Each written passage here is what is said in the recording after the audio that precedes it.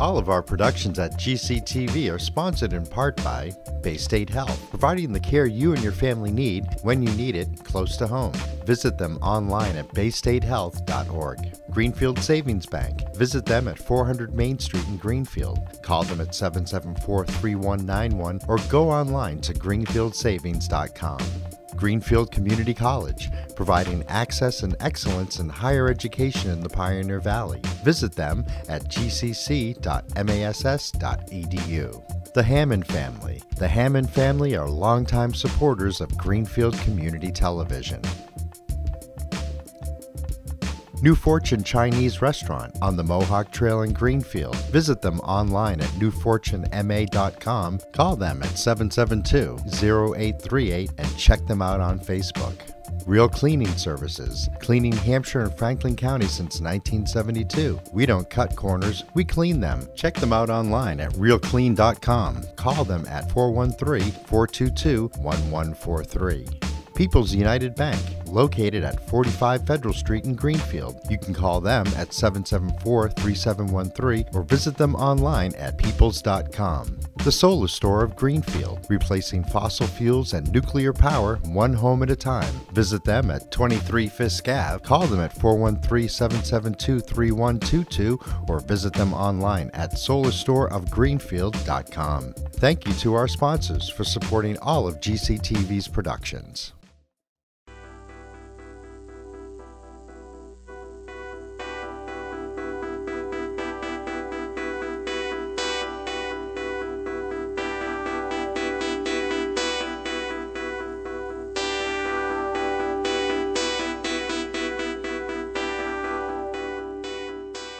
So without further ado, I guess we'll get started. This is a little blurb about us. We're actually right down off Main Street here in Greenfield. And we basically design and install solar PV residential and commercial systems.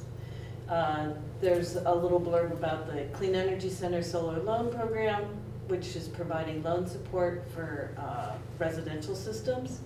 We also do a lot of tracking solar and renewable energy policy for Massachusetts and helping everybody understand all of that. The minutiae can be quite nauseating at times, both with the DPU and the State House. And then, of course, give us a call when you're interested in doing PV. We're also interested in talking with folks about anything we basically covered today. If you have questions about lots of things, we can refer you to lots of different paces. So this is a general outline of some of the topics that are on our radar screen for what we think about when people want to be green. We don't have enough time to cover all of these in any great detail, so I kind of want a show of hands of which ones people are really, really interested in. So climate change, heating and cooling, transportation, plastic, transportation, okay, plastic, food, renewable energy. Plastic is important.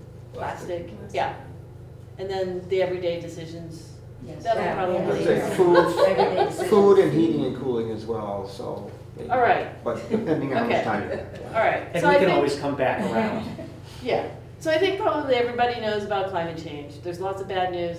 There's some good news, but it's harder and harder to come by. But we each have to try, because that's the only way we're going to make a difference, is each one of us does our part. That's a very important quote on the bottom. Never doubt that a small group of thoughtful, committed citizens can change the world. Indeed, it's the only thing that ever has. It's up to us. Yeah. So heating and cooling. I never thought the all-electric home would actually come here, be part of my, persona, my scheme of things, but it's actually a reality because electricity can be generated by renewable energy sources. We're going to end up cooking, heating, cooling, cleaning our houses, and lighting our houses with electricity. And there are a multitude of solutions now already out there. So for heating and cooling, mini splits, which is a air source heat pump. It could be ground source also. That's generally a larger capital outlay. So most people go for the air source. And then there's hydronic, which is using water to circulate through baseboards instead of an air ducted system. There are rebates through the Mass Save program and also the Clean Energy Center to cover part of the cost of installing heat pumps. You really need to talk to a heat pump installer to figure out what works best in your house. Every house is different. And actually, before you do that, the first thing you need to do is to air seal and insulate as best as possible. That reduces your heating and cooling load. At the end, there's a link for Mass Save energy audits. There's a 0% heat loan, and there's also, they're covering 75% now of the air sealing and insulation with no cap. It used to be capped to $2,000 a year. Now there's no cap. They really want you to air seal and insulate your house. And not only are there the energy saving advantages of doing that, there's also a huge increase in comfort. If your house isn't drafty, if you don't have cold walls that are causing cold air to sink and move into the house and the warm air to go up to the ceiling and get those convection currents going, you definitely feel much more comfortable in your house. Air sealing and insulation is well worth it. And then there's also heat pump water heaters. They need to be properly located because they basically act as a dehumidifier. And because they're pulling the heat in the air and putting it into the water that you then use to wash with.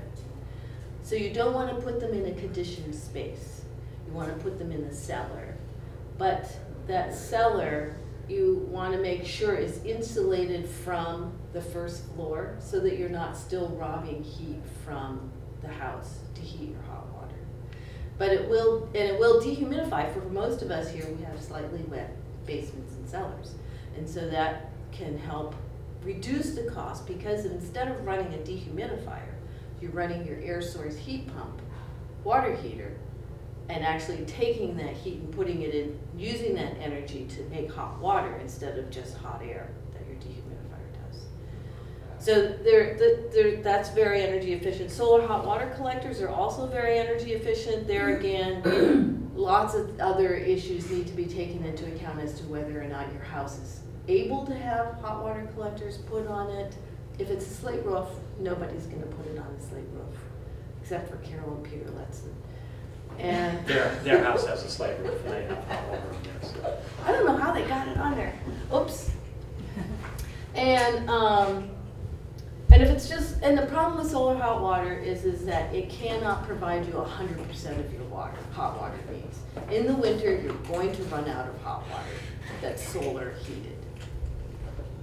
All the systems have a backup system now. Yeah. All the solar hot water systems. So you don't run out of hot water. Well, But just more of a fraction of your hot water is heated by whatever the backup is in the winter than it is in the summer. In the summer, all of your hot water needs are going to be met by the solar hot water collectors. You're not going to be using any energy from anywhere else for heating the water.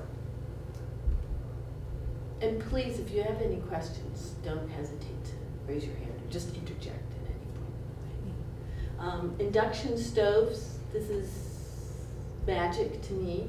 I have an induction stove, but instead of your old electric wire cable burners, there's a glass top, and you do need to use ferrous iron potware, so cast iron is perfect, and it uses magnets or something. The way an to induction heat the hot water. The way an induction stove works, instead of electric resistance, which is what toasters are and house baseboards are and the old-style electric stoves, where you run more current through a wire than what the wire can handle, and the wire turns red hot, gives off heat. An induction stove uses a magnetic flux that it sets up on the stove top. That magnetic flux excites the electrons in the ferrous pan. Those electrons moving in that pan create heat. It's a more efficient way to do it. You can get more heat than you can with an electric burner using less energy. The other advantages of an induction stove is it gets hot very quickly and it drops its heat off very quickly. And it's very much like cooking with gas, where you can control the temperature much better than you can control the temperature with a regular electric resistance cooktop. So it used to be I would turn a pot on with some water in it, let's say to boil eggs. And then I would walk to the refrigerator, get the egg carton out, come back, open it, put the eggs in. Well, you can't do that with an induction stove. The water's boiling by the time you get back. It's just amazing. So, and a frying pan. What she does like more often than that is she puts the frying pan on, puts the oil in it, Yeah. walks for the eggs and comes back and it's hot. Yeah. They are pricier, but it's amazing. The other thing I used to do, we had a gas stove. Wooden implements, you leave them there on the edge of the pan, walk away, and they fall off, and they burn up. Plastic burns up. Pot holders burn up. I no longer burn anything anymore because the pot is the only thing that's hot. Anything can touch the glass surface, it doesn't burn. Now, it is warm because that iron pot is hot. So a child touching it is going to still burn themselves. But at least all the perimeter, nothing is hot. And it cools down so fast. When you take that pan off of there, it's basically releasing all that heat into the air. It's really quite remarkable. So all your cookware is iron-based? Yes, and it'll say on there, induction stove ready. And this is only a stove top? It's not an oven? Correct. So the oven is convection, Mhm. typically. So there's a fan, and it is electric then. So, and that does change slightly how you bake. I've been told, but I'm not a great baker, so I haven't really noticed a big difference. Not me that said that. Yes. So when you say pricier, how much pricier is it than a say, electric So stove? I think I- it was. The one that we bought was $3,000. Yeah. But But- there are little hot plates you can get that only cost $60 or $70. And they're perfect for just heating up a pot of water or doing simple Or cooking tasks. meals on it. Yeah, and we have one of those at the store instead of having to put in a whole stove to just heat up soup and whatever else, you know, little Alden thing. Booth and Lissa Greeno, who Yeah. own the People's Pint. Chefs in their own right, both of them. They own a couple of induction hot plates.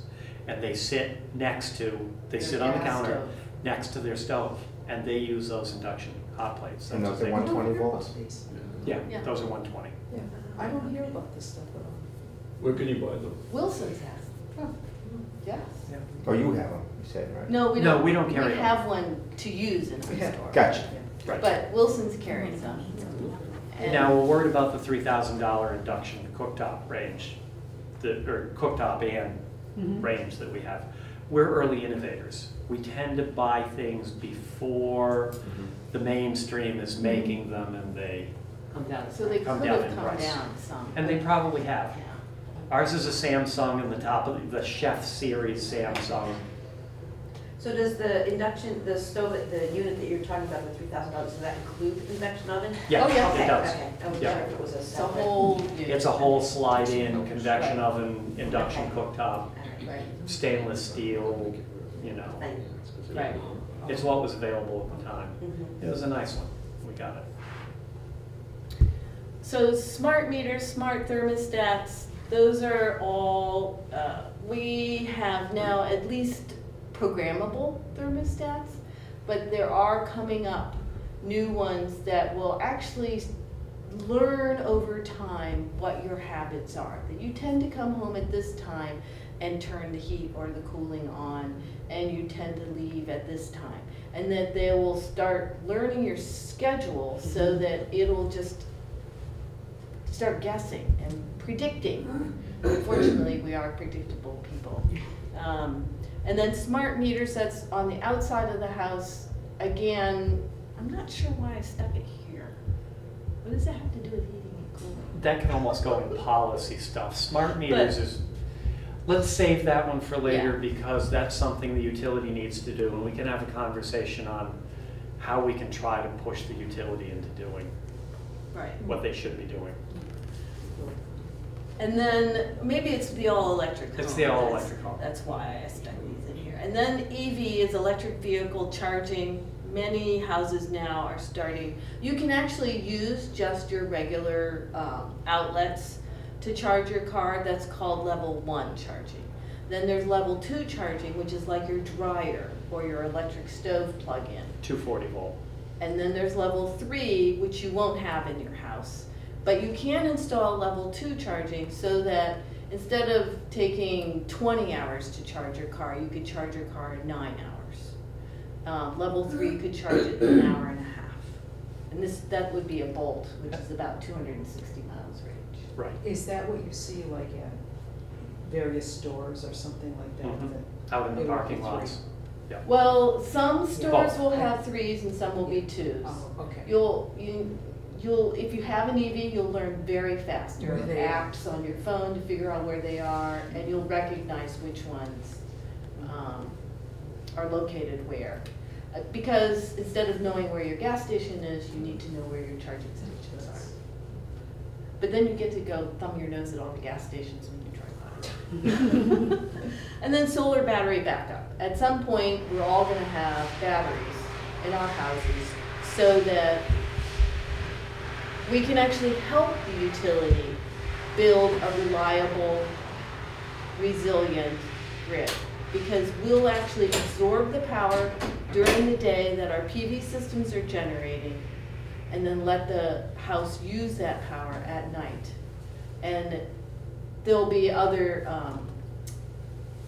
uses for the utilities during the day when people who don't have PV need more power, there's a peak load, they may pull some from that battery. But these are all things that are being developed all across the country. Although Hawaii and California are probably on the cutting edge in terms of incorporating a lot of those technologies. There's a lot of solar PV battery backup in Hawaii and some in California. Is it affordable? So in Hawaii, because electricity is almost 40 cents a kilowatt hour, we pay about 18 to 22 cents. So it's twice as much.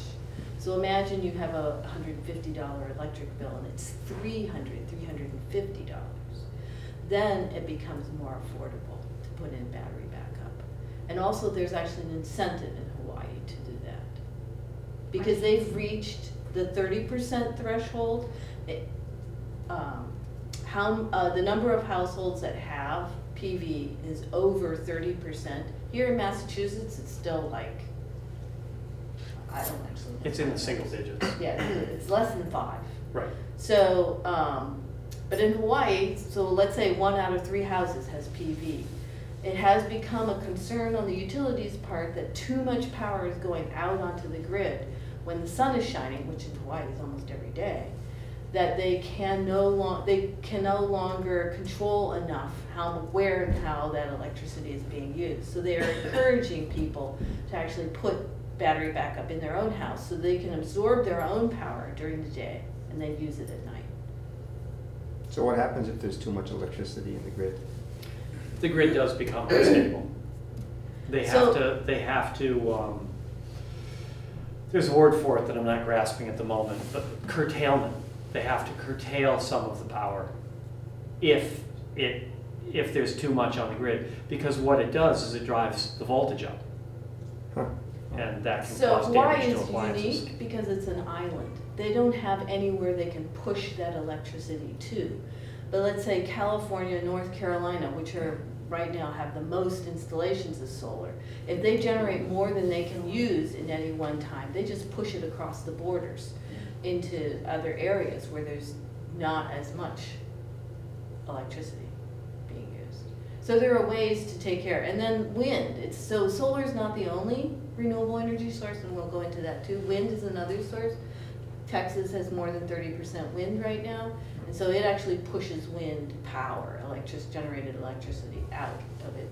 Well, actually, it has a problem because it can't, because Texas is its own regional Independent system operator. ERCOT. It's not part of the main grid. It's not part of everybody else. Amazingly, well, it is Texas. Anyway, so we're going into high, big, very complicated stuff. So transportation. We're not going to use fossil fuels. What are we going to use? Electricity or pedal power.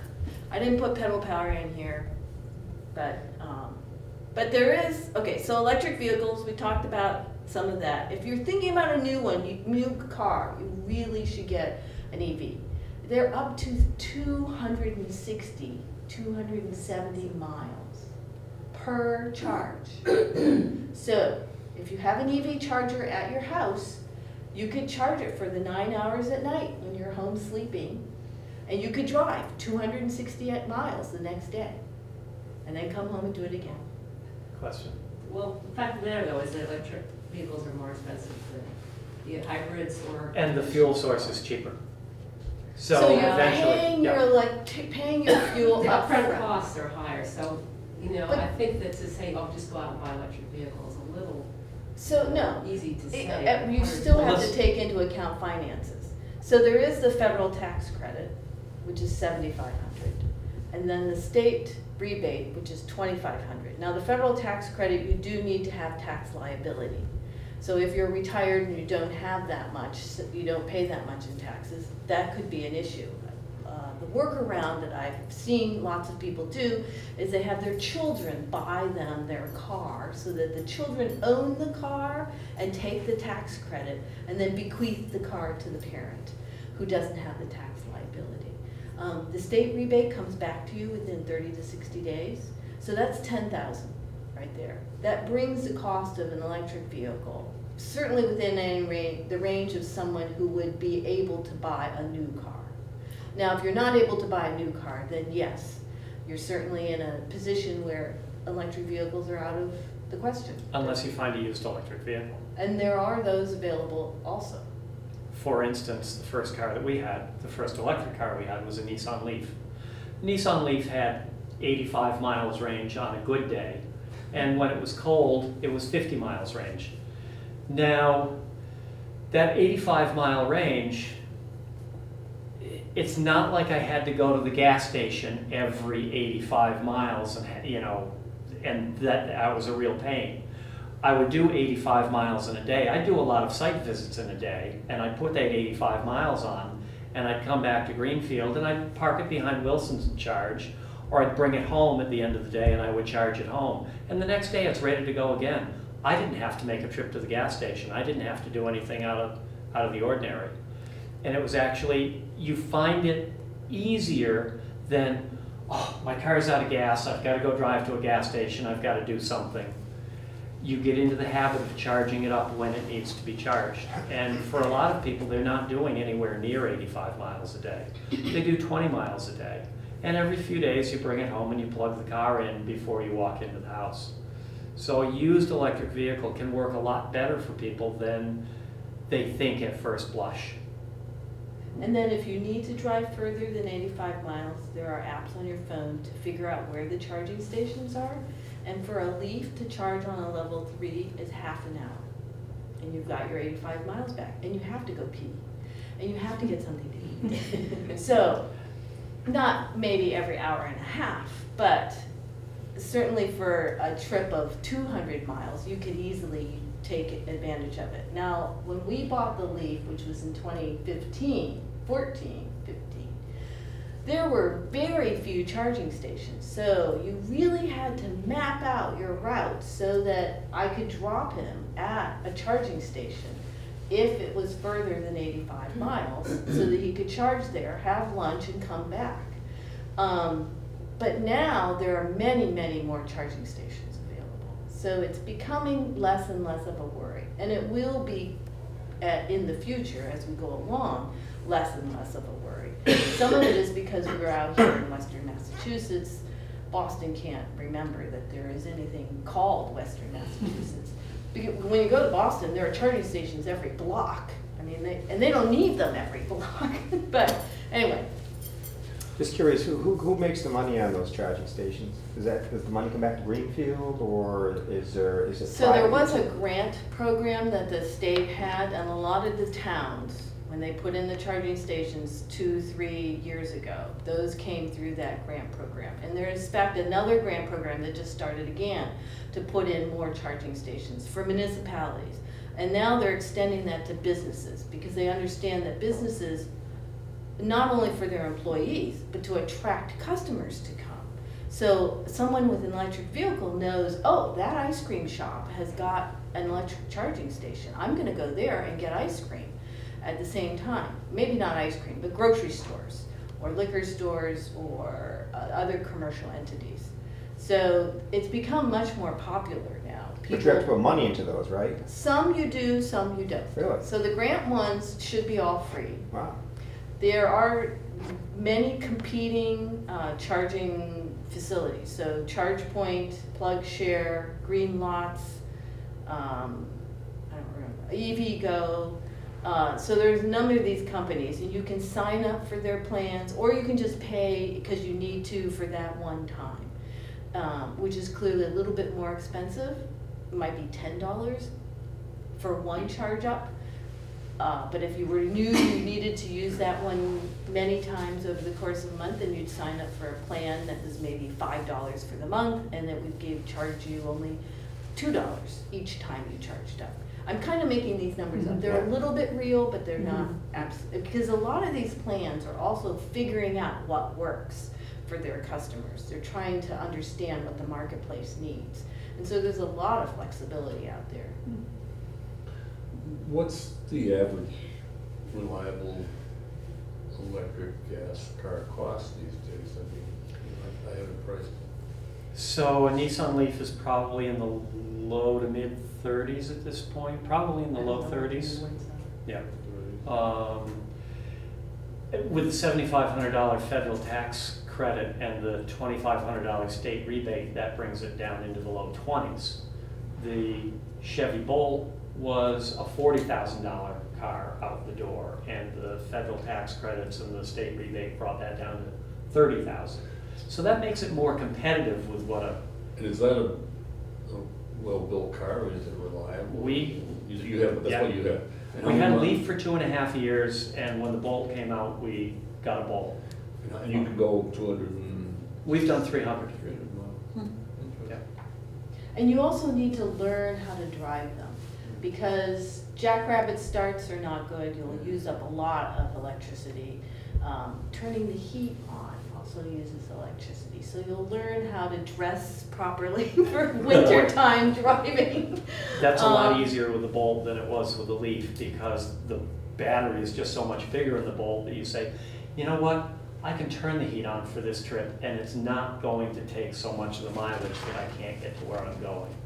Because it felt that way sometimes in the winter with the Leaf. When I know, like when the Prius came out, there was a lot of talk about the batteries were a potential serious problem. Did that ever come to pass? I mean, the batteries are actually pretty good. Yeah. I think they had for the first gen some issues about longevity, didn't they? Or No, something? never with the Prius. Not with the Prius? No. With the It was Insight? Honda. The Honda Civic hybrids and the Yes. Insight hybrids did have some But they've issues. figured out a lot of those things. And a lot of those were warranted for 100,000 miles and got replaced before that 100,000 miles was up. And I've seen 200,000 mile Priuses with their original batteries. So they've proven to be pretty good. Okay, so electric bicycles. These are the best. Everybody's complaint about a bicycle is going up that hill. Doesn't matter what hill, doesn't matter how big, how little, there's always a hill that prevents you from getting onto your bicycle. I don't care where it is. And it's true for me. He can get on a bicycle and it doesn't matter where the hill is. But me, so we actually, I kind of was like, well, I don't know if I want to do an electric assist bicycle or how is this gonna work? But I practiced on one. We were in Taiwan, and he got a regular bicycle, rented a regular bicycle. I rented one with electric assist. We went for a 25-mile ride. We had not been on a bicycle for months. So I was Guess who was ready to go home first? I was shocked how easy it is. And I only used maybe a quarter or a half of the battery capacity on the bicycle. And all of my capacity. And he was ready to take a nap and crash, and I was amazed.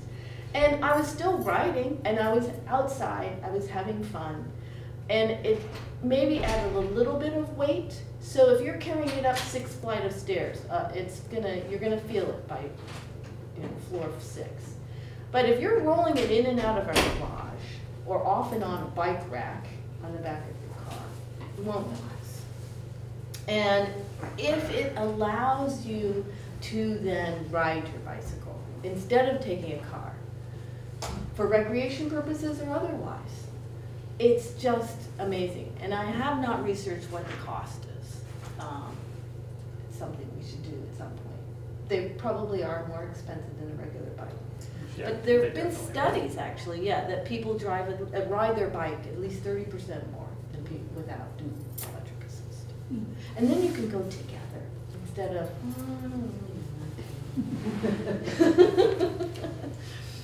electric buses, they're here. There's a whole bunch of them. And we really need to take the bus. Even if we don't have to take the bus, we don't need to take the bus, because we all believe that public transportation is a necessary part of equality and transportation for everybody. Just take the bus once in a while, when you can, when you've got a little bit of extra time. And really then you start to understand the trials and tribulations of public transportation. I mean, you kind of know it in your head. But when you get on that bus and you have to deal with whatever's going on, it's amazing that you start to understand what life is really like for a large part of the population.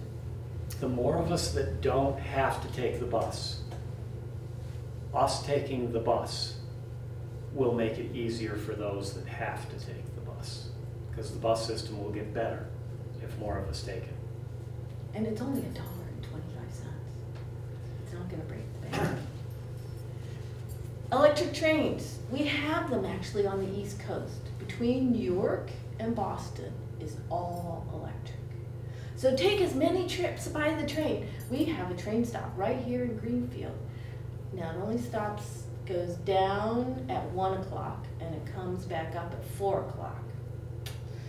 But the more of us that take the train, they're going to add more routes. Yeah. And that gets you down to New Haven, where you then catch more trains into New York, and then out of New York, you can go anywhere. Now the one here is a diesel train. Yeah. Okay. The And Vermonter. then- The Vermonter. The Vermonter. Vermont. Yeah. And then out of New York, when you go to DC, all of that track is owned by Amtrak, so passenger trains have priority. Once you go south of DC, freight trains have priority. So you can get sidelined and it can be a bit of a pain. But you're not driving. You can get up and walk around. You can bring food with you, your favorite book, a good companion to have conversation with, look out the window. There's lots of things to do with us. You can bring Or a the computer train. and work instead of driving. Yes, you can plug in, they've got outlets. If they could subsidize them, it would be good, because the trains are so expensive. You know, for my mom and 2 of us to go to Philadelphia, it's much cheaper to drive the car. It's a pain in the butt, but it's, so if they could only do something about that. Because you're putting 4 Right. in that Right. car. Yeah, Yeah. if it was one at a Yeah, time. I know, yeah. Yeah. Right. They're just so expensive. Yeah. Amtrak. It actually used to be subsidized, but they've been cutting that back, Yeah. just like the post office used to be subsidized. And now everybody's on, you know, you pay your own way kind Mhm. of. Anyway. And then electric planes. Well, I had to put it in there. We have to dream sometimes. Okay, plastic. We have way too much plastic. It's really, really, really bad. So just take 1 week. Pick 1 week when you have a lot of flexibility. You don't have to deal with visitors or a conference or something. And just decide you're not going to use plastic that week. And see what you can do. It'll really open your mind up to using glass jars, ceramic, even aluminum foil, if it's reused and eventually recycled, is better than plastic. Because plastic never goes away. Even if you recycle, so we recycle plastic, but anyway, it's just, we really need to think about how, just something different than plastic. And there are clearly instances when we need to use plastic. But we can all, I'm sure, figure out in, you know, every day, 1 or 2 things that we can give up that's plastic. Now, if you've got some containers that you're using at your house that's plastic, continue using those over and over and over again. But it's the new plastic that you bring in. Think of it as you own that plastic now. It's part of your daily existence. And you can't just throw it away. That would be way too easy. So you've got to figure out how to take care of it.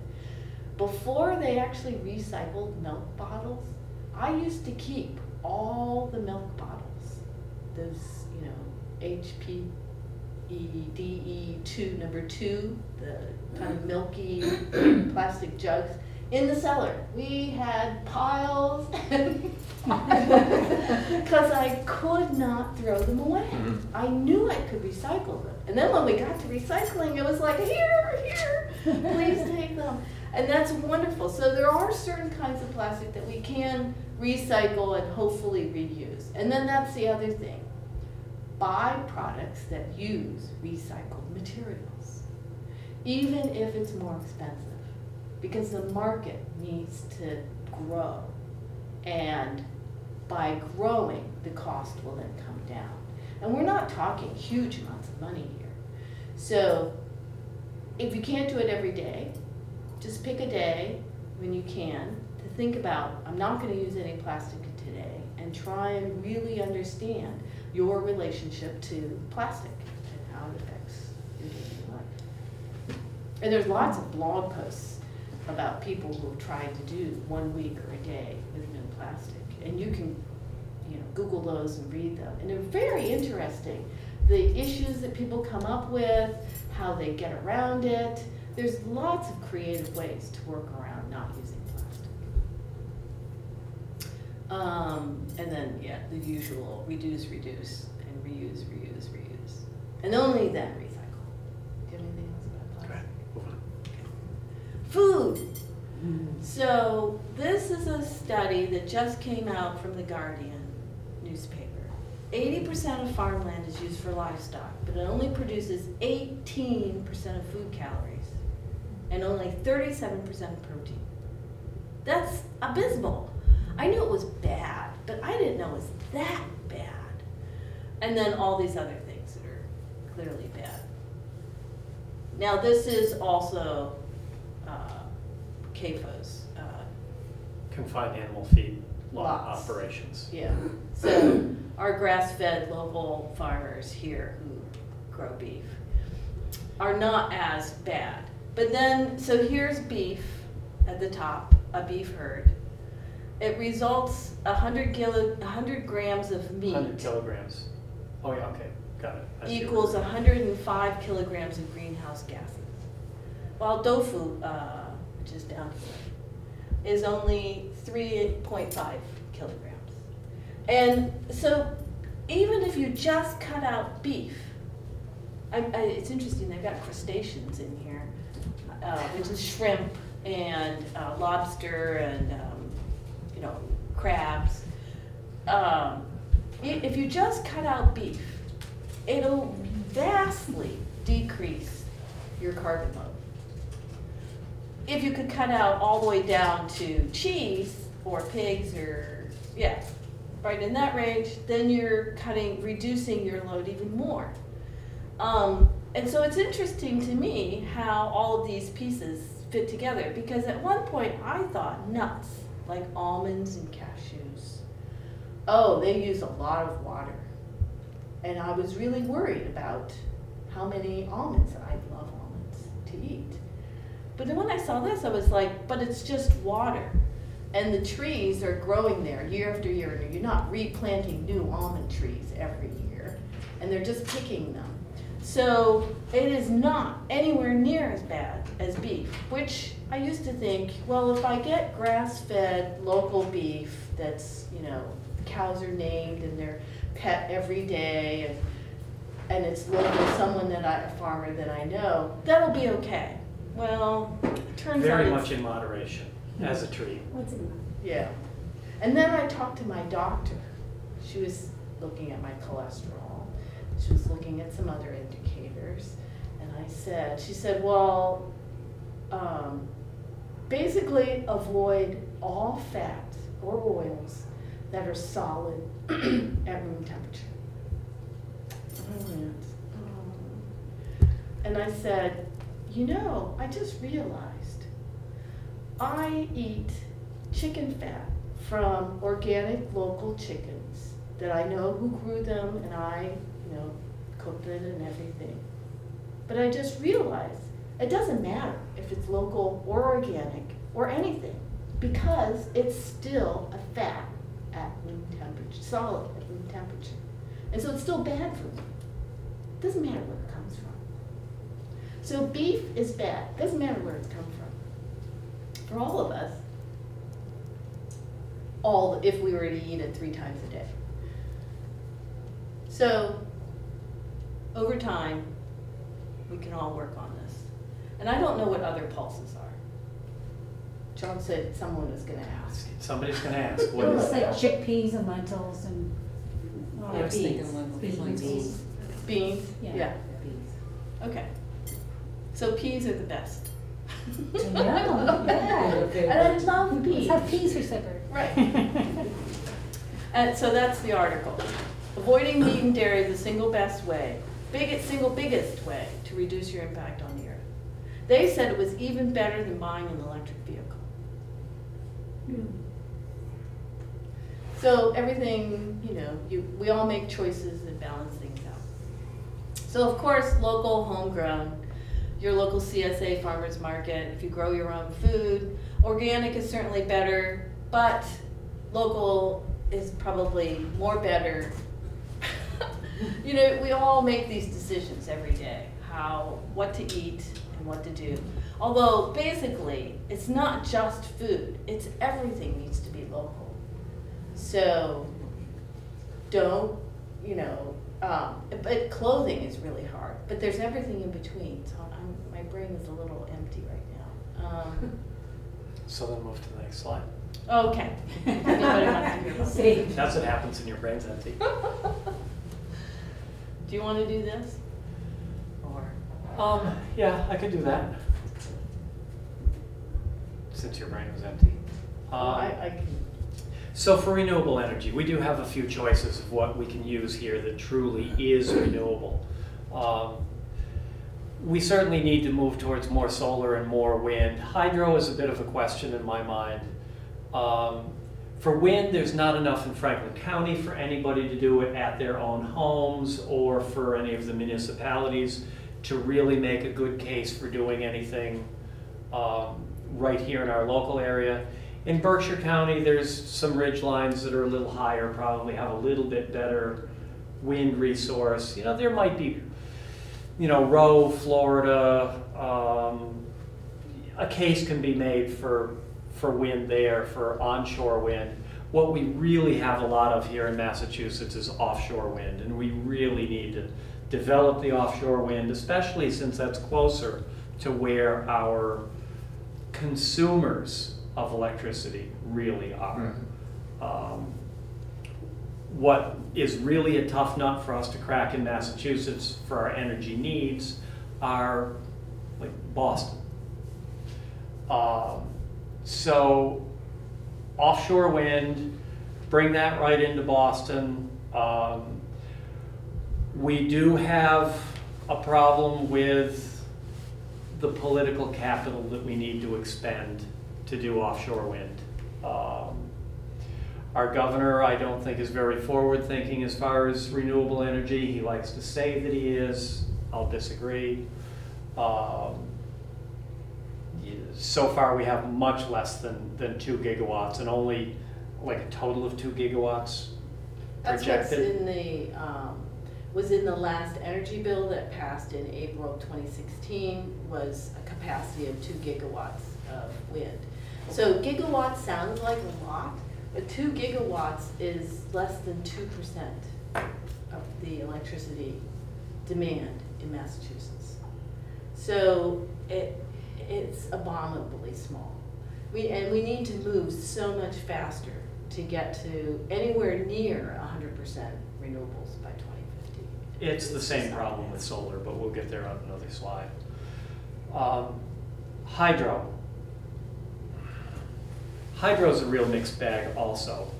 And when hydro gets talked about in Massachusetts, the conversation tends to center around Hydro-Quebec and the transmission lines that need to get built to bring Hydro-Quebec electricity down to feed our urban areas in Massachusetts and in New England, and specifically Boston. And there are so many problems with flooding of indigenous lands, flooding of land that could be carbon sink, you know, the growth of the whole Hydro-Quebec facility there. Canada should be offsetting some of their other generation of energy with their hydro instead of shipping it down here for us to use. We are making someone else be responsible for our problem. We're kicking the can down the road. And the whole big reason for the push for Hydro-Quebec into Massachusetts, the Canadians have their own reason. They want to profit on it. But the reason we are looking for Hydro-Quebec to be brought here is because the utility business model is a 100-year-old business model. What they were incentivized for 100 years ago is to get electricity into every home. Back when it was really easy for their business model to be a hydro facility in Turner's Falls and several households very close by with a lot of meters there, a lot of captive customers, that it was very easy for them to get a lot of customers without much capital cost. They would get everybody in Turner's Falls electricity because there were a lot of people paying for that. It was easy for them to make their money back. Same thing with Shelburne Falls with their hydro facility there, and Buckland and Shelburne Falls, a lot of homes in a small area, a lot of captive customers. It was really easy for them to make their money back. But if somebody on Orchid Hill Road had a farmhouse up there and it was 8 miles of transmission lines and distribution lines to get electricity up there, the utility would never think of doing that. We're not going to put all those poles and wires up there to that house just for one customer. We will never make our money back. So the regulators, the Department of Public Utilities, at that time determined we will figure out how to incentivize the utilities to put power to that house on Orchid Hill Road, or that power, you know, out past the Montague Plains, or wherever it was too far away for the utility to want to do it. They said, utilities, we will pay you whatever it costs for you to run the infrastructure out to that house and put electricity at that farmhouse. We will give you whatever it costs for you to borrow the money and pay the interest on that money to do it. We will even make a sweeter deal than that. We will guarantee a profit for you. We will guarantee a rate of return to your shareholders. But please put new infrastructure in to go out there and bring electricity to those farmhouses. That was the Rural Electrification of America program in the 1920s and 1930s. It was a great program for them, for getting electricity to these houses that the utility would never think of doing it. But you know what? That business model has not changed. So now, the utilities collect their money from the sale of electricity to you and from the pass-through of electricity for getting it to your house. That's how they collect the money. But the regulators, the Department of Public Utilities, at their rate cases say, wait, how much did it really cost you to do business, to bring this electricity to people's homes? And you can keep enough for that. You can also keep money for putting in new infrastructure, new pipelines, new transmission lines. You can profit on that. You can pay your shareholders a guaranteed rate of return on that, but we determine how much money you get to keep.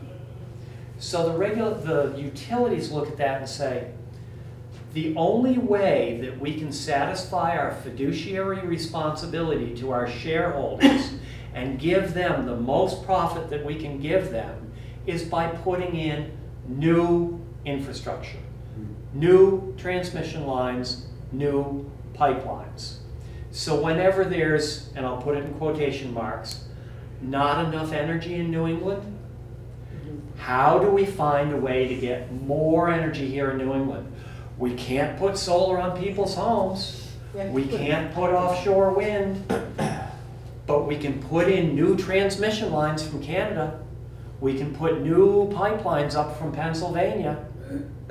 It's not because that's the right thing to do. It's because a 100-year-old business model gives the utilities an incentive to put in new transmission lines and new pipelines. So any question that you ask them, that's the answer they're going to give you. Got it. There's another, if we go back. Did you want to go back? Oh, the small hydro. Yep. So small hydro facilities like what they have in Holyoke. And in Holyoke, they've done a pretty good job with their fish lifts. And you get pretty good fish passage through Holyoke. Cabot Station. There's a lot of things that are good about Cabot Station. It's a small facility that was built, to serve the area in Turner's Falls, and we're still using it. And it's already built, it's already paid for. We don't have to put more concrete into the ground. We don't have to process more lime and all the carbon emissions it takes to make concrete, because there's a lot of carbon emissions there. It's a resource that is already there. We really need to improve the fish passage at the Turner's Falls Dam. And we need to hold the utilities accountable, the owners, the generators. First Light Power, which is owned by a Canadian pension fund, who owns the Cabot Station at this point. We need to hold them accountable and put in better fish passage and do hydro that is a sustainable way of doing hydro, rather than a Cuisinart that chops up all the fish that go down through it that try to pass, and keep all the fish from passing up through. A fish ladder that's made for salmon is not going to pass fish that can't swim as well as salmon can swim. And then we have the Northfield Mountain Pump Storage Facility, which was built as part of the 1970s nuclear build-out. When energy was going to be produced by nuke plants, it was going to be too cheap to meter. Clean, reliable, safe. It, in many ways, has turned out to be none of those. And all the nuke plants are shutting around us. And instead of taking that base load electricity, a nuke plant cannot ramp up and ramp down and ramp up and ramp down like our demand does. So they needed in the 70s a place to park that electricity at night.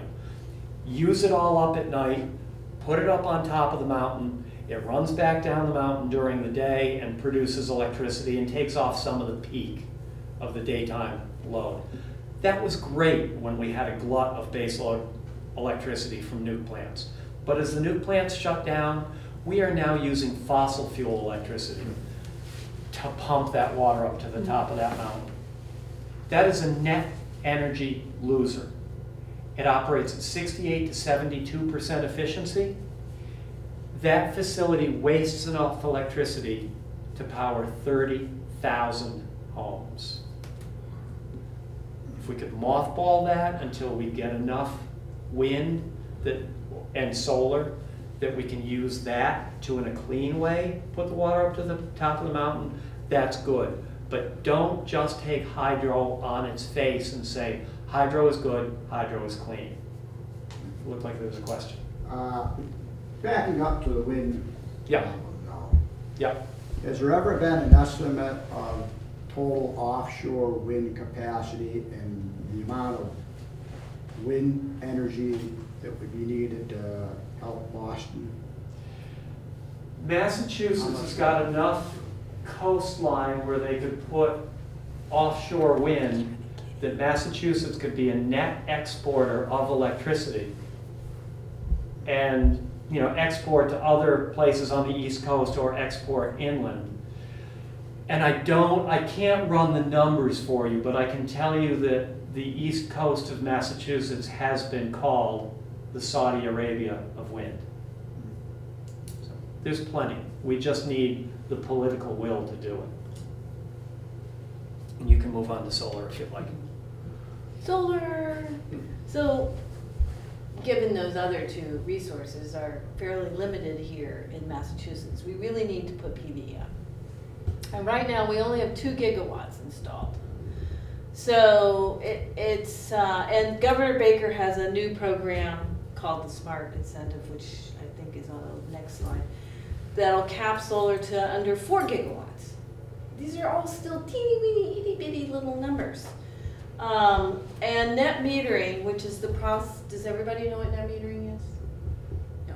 Net metering, so if you generate electricity at your house, it goes out onto the grid, and then at night, you use electricity from the grid, so the electricity goes back into your house. The net meter keeps a track of how much goes out and how much comes in. And you net the difference. You At the either end net of every month. pay the utility, or you net the credit from the utility. So that ability to net meter, it started in 1978 on a project in the Bronx where actually Stephen Strong, who's one of the pioneers, just decided that he was going to put PV up in this facility and the utility was going to be happy about it. Well, they became happy about it later. But so net metering gives all of us the ability to be connected to the grid, to use the grid basically as our battery during the day, because most of us aren't home and the PV is generating, and then to take from that battery or the grid at night. Net metering, though, is capped. How much the utilities, each one of the utilities, National Grid, Eversource, Unitil, NSTAR, has been capped since about May or June of 2016. We haven't done any big projects since then. There's an exception in that under 10 kilowatts single phase, which is what most of us have in our houses, or 3 kilowatts 3-phase, we can still get net metering credits if you're that size or smaller. Anybody bigger gets a market rate, which means that you only get 60% of the value. 40% stays with the utility. So instead of you're sending out 100 kilowatts, let's say, and you're only getting paid for 60. That seems to be a problem for us. So it's really difficult for any systems going in larger than 10 or 25 to make it work out financially. because it affects your payback, it affects your value. Now, the only cases where it doesn't is if you have all behind the meter load. So let's say you've got a factory that's cranking 3 shifts every day. Is that right? Yeah. 3 shifts every day, 7 days a week. Then you can use that power behind the meter. At its full value. At its full value. And not worry that you're not net metered or that you're only getting 60% value. Because you're using all that power behind the meter. So there are many bills out in the legislature, in the State House, to deal with a number of these different issues, to try and work around some of this. But it's a backlash that the utilities are trying to reduce and basically eliminate how much solar is out there. Now, what's interesting is that if the utilities own the solar, we would be swamped. They love solar as long as they own it, because it is cheap to make electricity. It's very easy to manage. There's no moving parts. It doesn't break down. It just goes on land or rooftops. But because we want to own it and we want to have some control, the utilities are fighting tooth and nail, particularly here in Massachusetts. So Eversource, in their rate case, which got adjudicated by the DPU, and the DPU agreed with them because the DPU commissioners were appointed by Governor Baker. We now have, for Eversource territory, I think this is the next slide, yes, a demand charge for new residential solar systems. What this means is that you're not just paying 15 cents, 18 cents a kilowatt hour for what you're using. You also will be paying for new residential solar installations extra money for the most power you use in a 60-minute period, in a 1-hour period. So let's say you turn on your dryer, you turn on the television, you turn on the air conditioning, you turn on the oven, and you turn on, what else? The well pump kicks on, or the electric hot water heater turns on. All those get stacked up. Any one individually isn't going to be a big amount, but all of them stacked up within that 1-hour period, and especially if you have teenagers in the household, you can't control who's turning on what when. You'll end up with, could be $30 to $50 demand charge on top of your electric bill every month. Because that highest 1 hour sets your demand rate for the rest of the month. Sounds.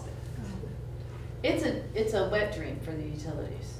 It has never been enacted in the United States except for one teeny tiny little utility in Wyoming somewhere. Nowhere else in the United States are there residential demand charges. So that has happened now, or They've ruled on it, the DPU has ruled on Eversource's case, and it is allowed. It will start in January of 2019.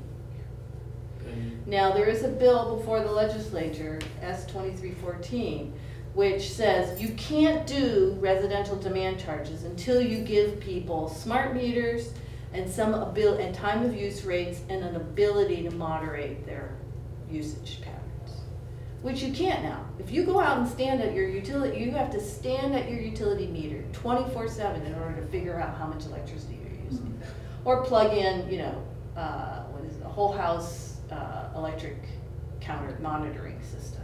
But who's going to do that? And it doesn't matter, because if you have particularly teenagers, there's no way to control when they turn stuff on and off. And you don't know when your well pump turns on or your hot water heater. And it only takes one 60-minute period in 30 days. So you're really, really good for 29 days, and then you blow it on day 30. Because someone came to visit, something happened, you had to turn stuff on. It's completely untenable. And it's discriminatory. Right. Because it's only for solar Residential customers, it's solar. not for Everyone. non-solar customers. No, I live in a town that has a municipal electric utility. Would that apply No. to my So this is How do only they justify Eversource. this? They didn't have to justify this. No. It's called regulatory capture. Yeah. They only had They to asked justify for it to the DPU, and the DPU commissioners are industry. Yeah, well, I believe, but Mass is gonna be the only place in the country. So that National has Grid this. actually asked for this in Rhode Island. Rhode Island said no. And Eversource said, well, we're gonna ask here and see what we can get. And the DPU gave it to them. That's outrageous. So there's suits now and there's legislation. We shouldn't spend a lot of Yeah. time on this either. And there's also a new smart incentive for solar. If you're ready to do solar, we can go into the details about that.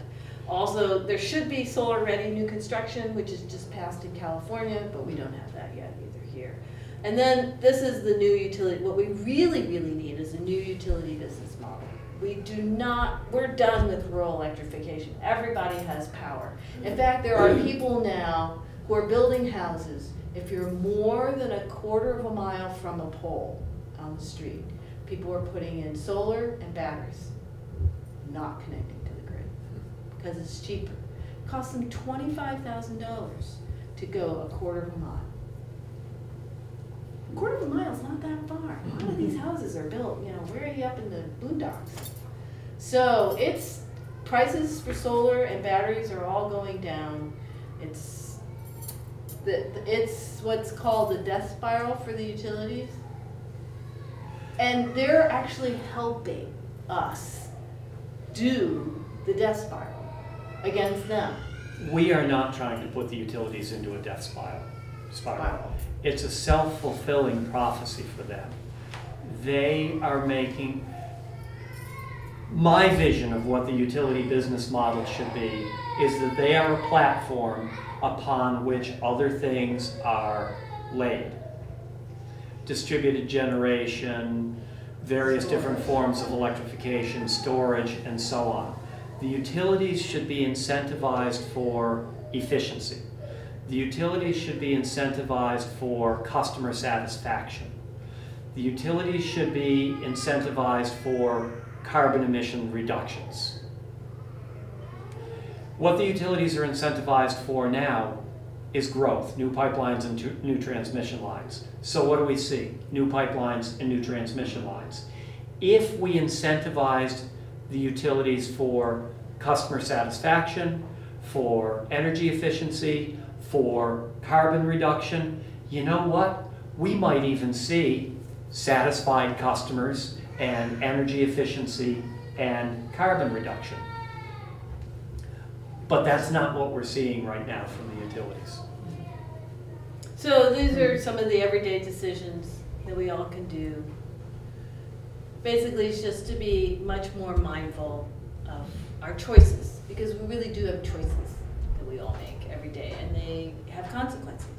And then I have a list of things here that some of them are on the yellow postcard in the back of the room. Really, it makes a difference when you call Governor Baker and your legislator. Either you're, well, unfortunately, we don't, depending on where you're. We're running out of legislators. Yeah. But, and those are the, I don't know, the most important, but they're important things to ask for. There's also other important things to ask for, like single payer health care and blah, blah, blah, but. So. What did we raise for questions? Oh, and there's some links here for,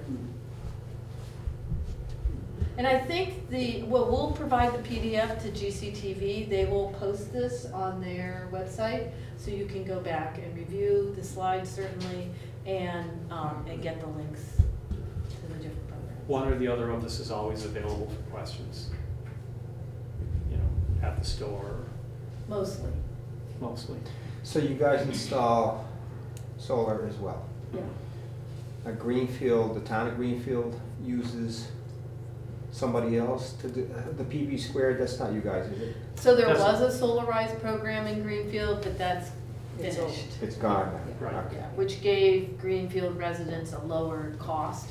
That lower cost though, now actually we're all lower than that, so you wouldn't want to Yeah. follow Yeah. that program. Weren't you Yeah. saying something about another mass solar thing? Did you say, and then you were gonna talk The about mass- it? Oh, the mass solar solar loan.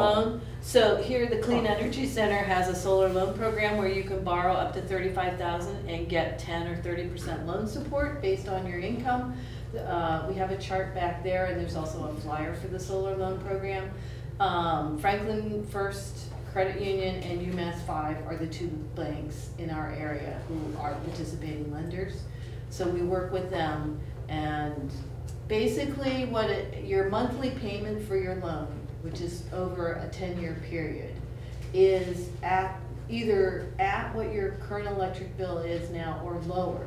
So you're never spending more per month than what you would have for electricity, but you're getting solar power generation to offset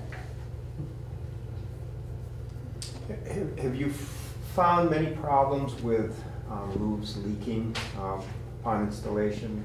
Not that we've done. Okay. There was a house in Amherst that the array, I think, blew off. That wasn't the house, that was Was it? UMass. Oh, it was UMass? Okay, That was one of great. the UMass arrays. The But we have. construction techniques for doing roof installations have gotten better over the years. Back 10 years ago, for an asphalt roof, drill a hole through the asphalt shingles into the rafter, fill the hole full of silicone, take your lag bolt and your L foot, run the lag bolt down into the silicone. Some of it might squish out. Silicone all around the L foot, silicone around the top of the lag bolt, and pray. And that was the installation. Better techniques now. Much better Much techniques better. now. 8 by 12 aluminum flashing with a standoff built into the middle of it, with a lag bolt that would go through that, and then a cap that goes over it that is your L foot, that is your attachment point. So that flashing goes under one course of shingles and over the next, acts just like a shingle. And you've got 2 layers of protection right there where it's sealed. And there's a neoprene washer too. There's a neoprene washer on that. How lag long do bolt. those last though? Before it deteriorates? Long time? 20 years, 30 It's- years, 2 years? It's not exposed to UV, and it's under a cap. Because it's got a cap So- over it. Right, yeah. Those are gonna last a long time. And it also stands an inch proud of where the water plane is on the roof. And do you have people that do your installations? Yeah, that you- yeah. Yeah, we've worked. You don't with them for- subcontract out a lot, you have one group? or- We've We got have one a group. partner, yeah. Yep. It's a family master electrician contractor. Mhm. And we've worked with them for almost 13 years now. Right. So, Yeah. So we've got the same staff that we had 13 years ago. Mhm. I don't think there's, well, they've Many added that can say more that. crew on since then. yes, the cousin Garrett came on, so it's not just, it's And not just the another father and the son. sons. Yeah, there's 2 Yeah. sons The now. family group. They grow Yeah, up. this is a real family operation. It's really great. Okay. Any They other did run questions? Toby Meeting House. Yes. Everybody's very. And that was a tracker, so it faces the sun all day long. Wow. And it'll generate 30 to 40% more electricity. And they're just wonderful. To me, it's like moving sculpture, just like the wind turbines. Too many splits in one huge room, much bigger than this room. Diagonally, heat or cold, year round. Mhm. How about in the winter time with the snow? So it depends on the pitch Right. of your roof, whether you'll get locked in. A really shallow pitch that's not gonna shed snow anyway isn't gonna shed snow any better with solar on it. So you can't tip them? They have to follow the? It's not worth tipping. If you've got a really shallow roof and you're trying to tip, you have to space them apart from each other, and they're gonna slide off the solar panels, but they'll just build up on the roof because the roof is so shallow. Yeah. What makes the most sense is to put them down flush to the roof. Mhm. And even if that's not the perfect pitch because it doesn't shed snow, you're going to gain more production in the summer than what you lose in the winter because it's a shallow pitch and the sun is high in the sky all summer long and the summer days are longer. Right, yeah. So there's trade-offs to both. And if you have access to that roof, you can always use a snow broom to clear off the snow. Without damage? Oh, yeah. Yeah, really? Yeah. Okay. Not a snow rake, but We have, it's Yeah, a foam thing It's a or foam, Yeah, yeah. yeah, Now a there's foam a thing. use of plastic, that's okay.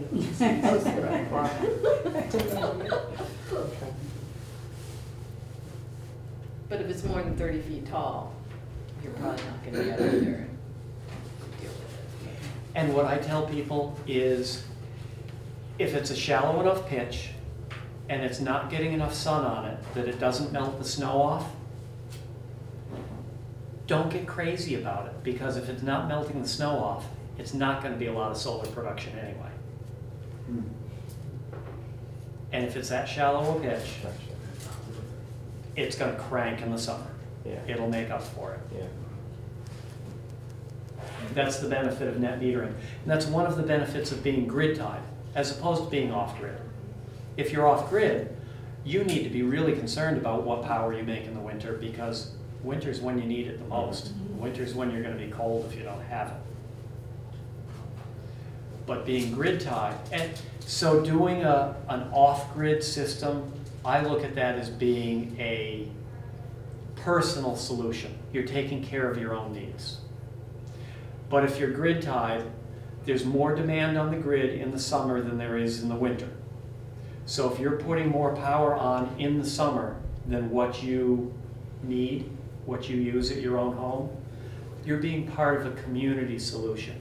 You're helping offset what someone else has not done for putting solar on their home, either because they can't afford it, or they're tenants and they're not allowed to put it there, or their roof is the wrong orientation, or they've got too much shading, or any of the things that probably only 20 to 25% of the homes in Massachusetts are good candidates for solar.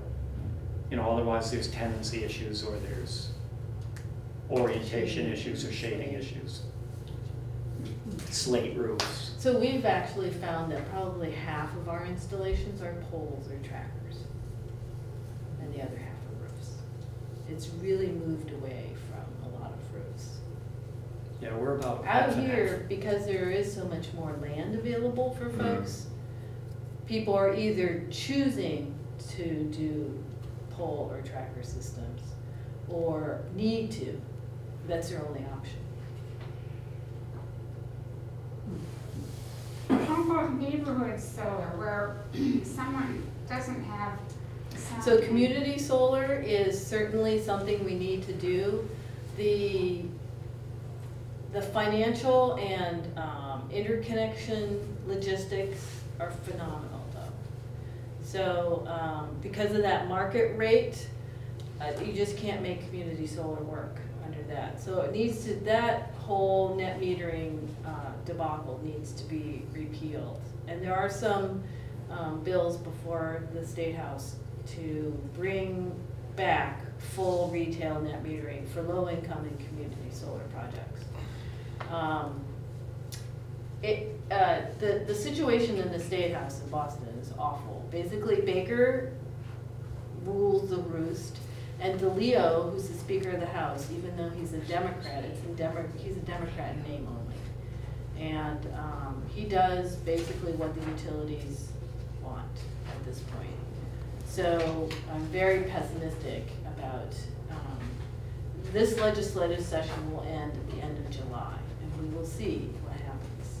I mean, everybody still needs to make the push to call and urge, because you never know what turns people, what you know, what happens. So we have to try. We can't just sit back and say, oh, boo-hoo. But For instance, the previous chair of House Ways and Means, Tom Gold. not house music. No, TUE. TUE, Telecommunications, Utility, and Energy,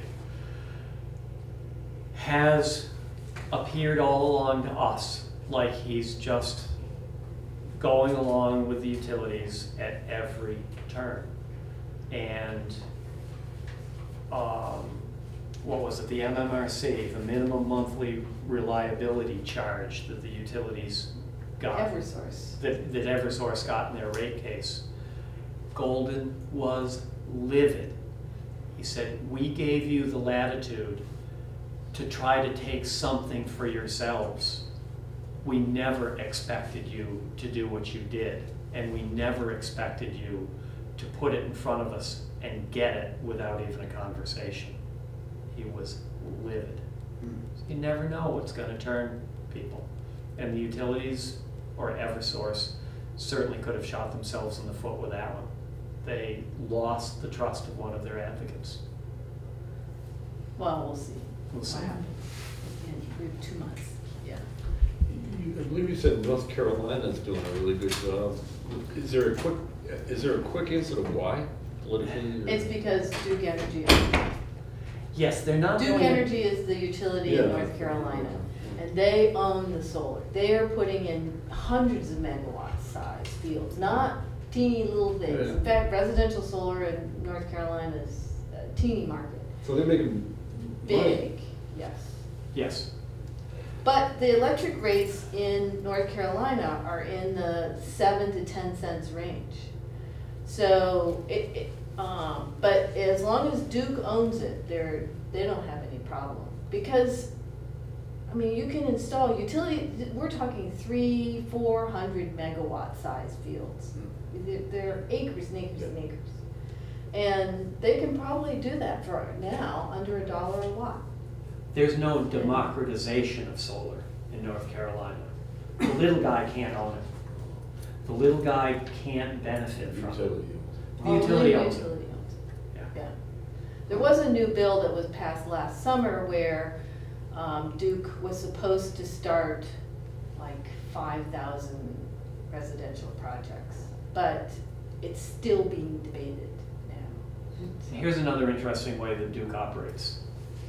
There is net metering in North Carolina. Oh, yeah. Where if you overproduce in a given month, that goes into your credit, and you can use that up in another month where maybe you don't produce as much as what you use.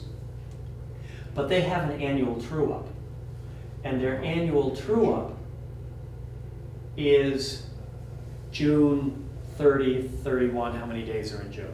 It's the end of June anyway. So what happens is, during winter and spring, you're generating electricity, building a credit, building a credit, building a credit, because air conditioning season hasn't started yet. When air conditioning season's ready to start, they take your credit all away and they say, Start over. Start all over. July 1st. Sleazy. And their Yeah. hugest electric or cooling load is July. Yeah, Yeah. yeah, cute. Well, July is worse. July is just horrible. And July and August. Yeah, cute. Yeah, just, so they're not dummies, but. They all game the system. Yeah. So any other questions? We bored you to tears. Thank you very much. Oh, here. Yeah, one in the back. Hi. Oh, I just wanted to thank you, Claire and John, for coming out and doing this. It was very interesting. Yes. Thank you so much. You're very kind. I also want to ask you this to get your opinion to go away with after what you just said about the like possibility or feasibility of community solar. I'm going to be 70 soon, and I have a house on my own. What do you think the chances are of seeing community solar in my lifetime? Probably not. Well, in the next 30 years, something will happen. Well, See, I'm wishing for 100. you know, I mean, at least I can hope for my son and not for our children.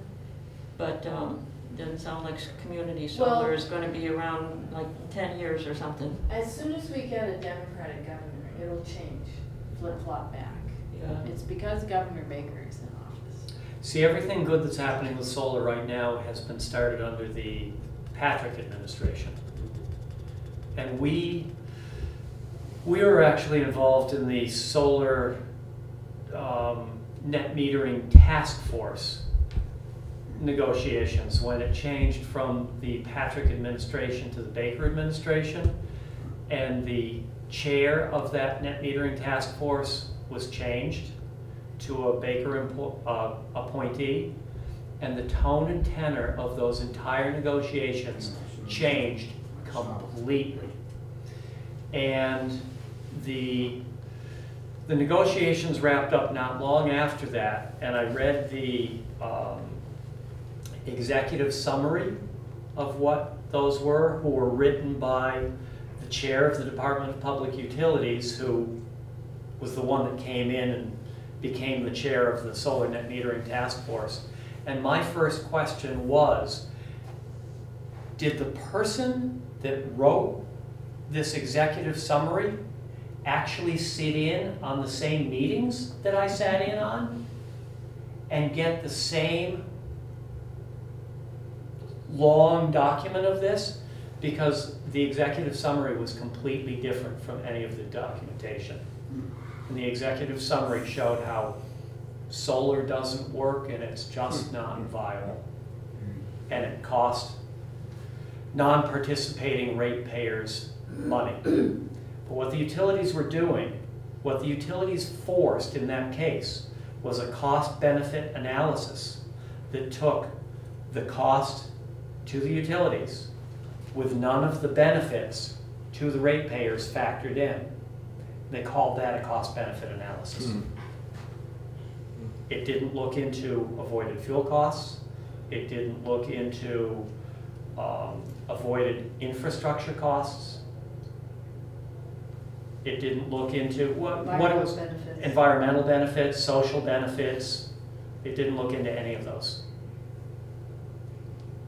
All it looked at was what it was costing the utilities, and the utilities were trying to make a case for a cost shift from participating ratepayers, meaning solar owners, to non-participating ratepayers, saying that what the solar owners are doing, they're doing on the backs of others, where the numbers could easily show that putting solar on the roofs of houses in Massachusetts in distributed generation are a benefit to the solar owners, to the non-solar owners, and to the Commonwealth at large. So you said our hope lies in getting another governor?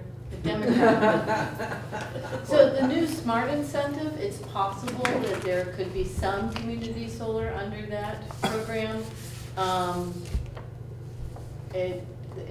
A lot of the details are still being ironed out on that, so I just can't tell you for sure right now. Is there, do you know of a way that you can like hook up with other like-minded people maybe that are in your same circumstances as a elderly person who might, you know, be interested in solar, but on a fixed income and just not feasible at all, but, you know, hook up with other people that are more informed about this kind of thing than I am, to, you know, get support from them and join the cause or So there something. is a group in Greenfield that's called Greening Greenfield. I've heard of that, yeah. Nancy Hazard, Susan Moore-Gaftig, Sandra Boston, Pam Kelly. That's a very active local group that, not just electricity or solar, they work in a number of areas. Yeah. But they would be a great group to tie Okay, into. the Greenfield. It's Greening called. Greenfield, yeah. Do you know of a physical location that they have? They don't have an office. They don't? I think if you called town hall, They they don't? would give you contact information. Because I don't have a computer or do. Yeah, that makes kind it of more stuff difficult. Like email on Right. on the Yeah, website or whatever, so Right. I'm strictly calling somebody on the phone or going to a physical Right. address kind Yeah. of person. yeah, So call the town hall and Yeah. just ask them. how And to they'll get give in you- touch with right. the Greening of Greenfield. yeah. Okay, great, thank you. Sure, you're very Appreciate that. welcome. Thank you. Very much.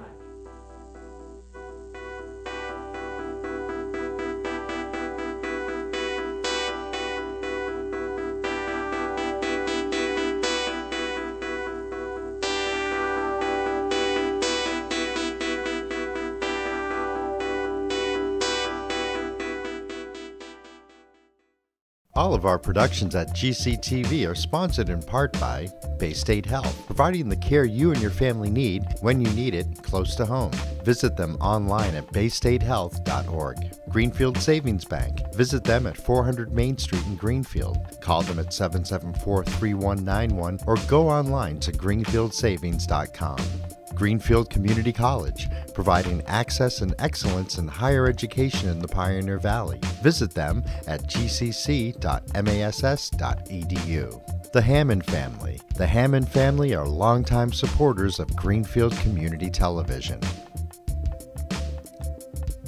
New Fortune Chinese Restaurant on the Mohawk Trail in Greenfield. Visit them online at newfortunema.com. Call them at 772-0838 and check them out on Facebook.